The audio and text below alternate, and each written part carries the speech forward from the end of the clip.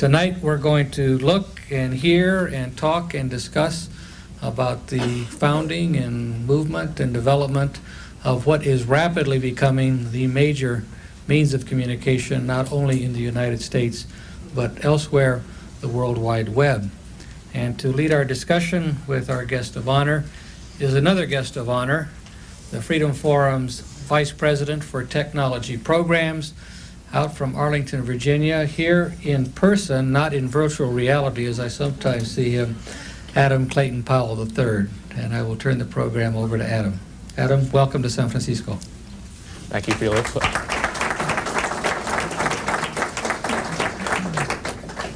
Always good to be back in the Bay Area. Our guest tonight is Tim Berners-Lee, who is based at MIT's Laboratory for Computer Science. He is director of the World Wide Web Consortium, widely honored, named by Time magazine as one of the top 100 minds of the 20th century, 1998 MacArthur Fellow. Tim Berners-Lee became famous worldwide because of a series of software programs that he wrote at the CERN Research Center in Switzerland, software which someday, shortly before Christmas Day of 1990, launched the World Wide Web. And that changed everything. That changed communication, education, commerce, the way we interact with ideas, the way we interact with each other. So welcome to the Freedom Forum, Tim Berners-Lee.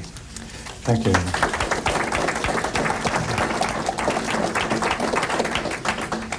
Now you've written a new book, Weaving the Web, in which you say about various published stories about how you invented the World Wide Web. Quote, many accounts I've read have been distorted or just plain wrong. So if you can set the record straight for us tonight, how did you start the web? Well, if it was easy to put into one sentence, then I guess I'd have done that, and everybody wants me to put it into one sentence. The question is not, how did you invent the World Wide Web, but what was the moment at which it suddenly occurred to you? I think the reason that a lot of accounts are misleading is they just start a whole lot later after. They start when the person who wrote the account actually first heard about the web. And when in fact it had what I started by describing them is the history when it was very unsure that it was going to change the world.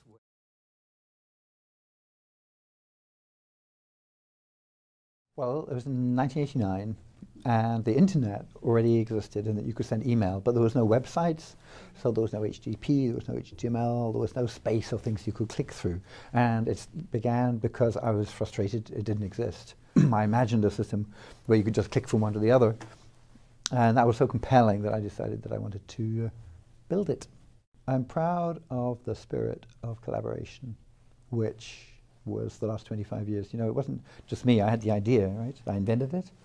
And then, in fact, it was taken up by all kinds of people over the world. I get an email from somebody saying, hey, Tim, I've set up a web server with a dinosaur exhibit on it or something. Or, hey, I've got an art exhibit. And these people, you know, I didn't know them. And they all collaborate together. We have the World Wide Web Consortium where people come, companies come, they're trying to make the technology better, trying to make it a better basis for designing really cool websites. That spirit of international collaboration has been absolutely awesome for the last 25 years. If you actually think the power you have when you have a web browser compared to the power of somebody who doesn't. If you're starting a company, you want to start a company in New York, and you think of a name of a company, and you search for it on the web, and if the company, or if the name's already been thought of, you try another one. You're in an African village, and you don't have a web browser. No, you can't do that. You can start a company, and then until a long time later, you realize that somebody else has done it somewhere else. There's lots of little things we do to do with health, to do with just keeping a family together, communicating with friends. So the difference in power between somebody's got the internet and somebody hasn't is now huge. Also really important for democracy. If you are not connected to the internet, how is your voice going to be heard? How are you going to make sure that the values which you think are important are being represented by all the governments out there? It's 25 years on. We need to think about the next 25 years to make sure that we establish the principles that the web's being based on. Principles of openness, principles of privacy, principles of not being censored, for example. Hello, my name is Evan. I work at Ripple on the Interledger protocol. I'm going to go through. Today I'm going to be talking very quickly about Interledger and streaming payments. So I'm the co-inventor of Interledger. I've been working on it full-time for the past 3 years. So the problem that we want to solve is today, if you tried to go and actually use cryptocurrency for anything, you would have a situation like this. You walk into a grocery store, you say, hey, do you accept Ether? And they would say, what is that? No, sorry. And the fundamental problem is that all of these different payment networks are disconnected. You can't use any type of cryptocurrency today for payments because you need the other person to actually accept that cryptocurrency. Blockchains don't solve the interoperability problem by themselves. Blockchains are individual networks that have the same problems as traditional ones where they're all disconnected.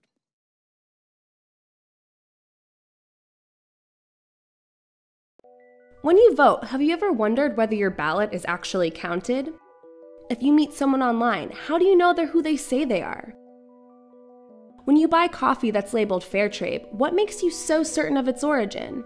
To be sure, really sure, about any of those questions, you'd need a system where records could be stored, facts could be verified by anyone, and security is guaranteed. That way, no one could cheat the system by editing records, because everyone using the system would be watching. Systems like this are on the horizon, and the software that powers them is called a blockchain. Blockchains store information across a network of personal computers, making them not just decentralized, but distributed.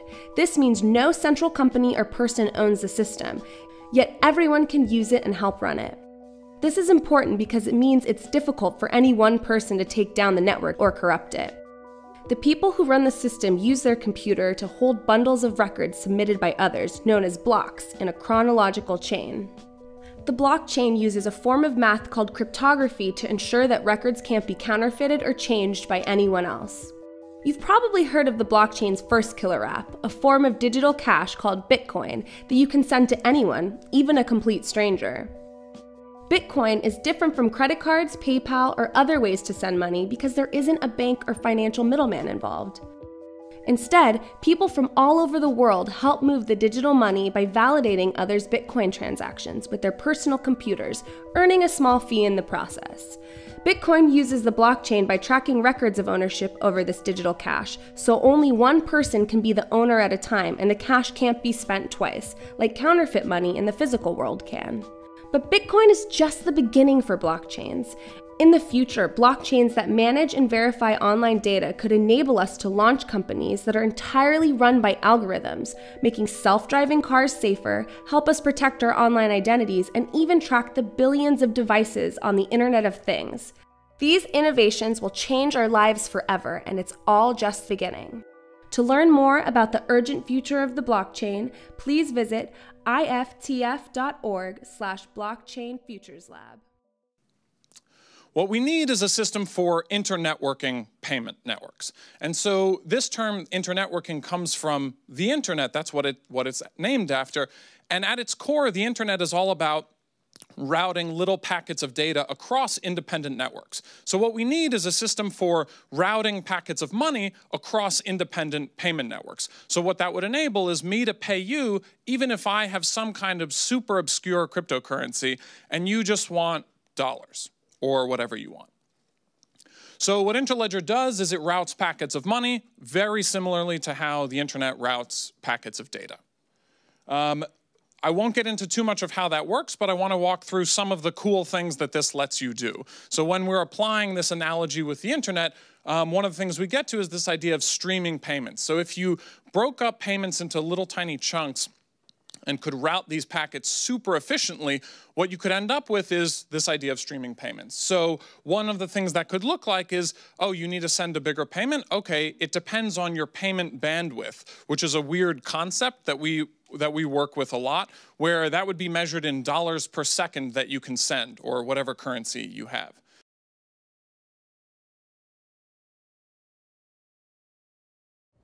Hi, I'm Tim Wan, Director of Innovation here at ATB Financial in Canada. We're the 9th largest financial institution here in Canada with $43 billion in assets. We were the first Canadian financial institution to move real money to real FI across the ocean in near real time. We couldn't have done that without a pure SAP digital core banking platform. And we couldn't have done that with great partners such as Ryza Bank and Frank Bobarak, who's the head of product there, and Ripple. Where that transaction from us to that German bank, Ryza Bank, may have taken 2 to 6 business days in the past, it takes an average of 8 seconds. And I'd love to introduce you to my friend, Frank Boborak at Riser Bank in Germany. Frank came to visit us here in Calgary, Alberta, Canada, and we went to Banff and had an incredible party and an incredible time. But now that the party's over, I actually owe him $1,000 Canadian. And I'd love to show you how that we send it to him right now. I have $1,000 Canadian loaded at a rate of 1.47 Canadian with a receiving fee of €1. And that'll end up as 679 euros and change. Does that sound okay to you? That sounds quite good. So I'd love to send that. And now the payment's executed. Let's take a look at what's happening on the Ripple Connect platform on Riser Bank's administrative dashboard. And it's settled. Yes, and I can give confirmation that the payment has been received and is settled. The money has arrived in Germany. Thank you so much. Yeah, it takes 8 seconds, is that correct? Yes, instead of 4 days. Great. And then we also have received confirmation here that payment has been sent and Frank has received it. Here's the email which states that the amount has been processed at Riser Bank. Ripple provides a great platform for vertical integration, for new services to be built upon. We have an opportunity to seize the moment today and to do something tangible and real with this technology.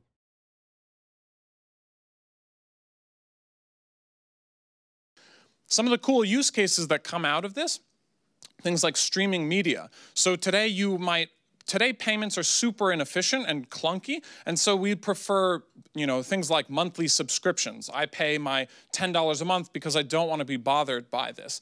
If you made the payments super efficient and could do it on a very small basis, you could do things like paying for a second of video. So you're streaming me video, I'm streaming you money, and if I pause the video, I stop paying for it. If I walk away, I stop. If I come back and hit play again, keep streaming money, because it would be that efficient. Another cool thing that comes out of this is the idea of sign-up-less services. Today in the physical world, when you walk into a shop and you want to have some financial exchange, the exchange normally goes, I give you money, you give me good or service, and I walk out.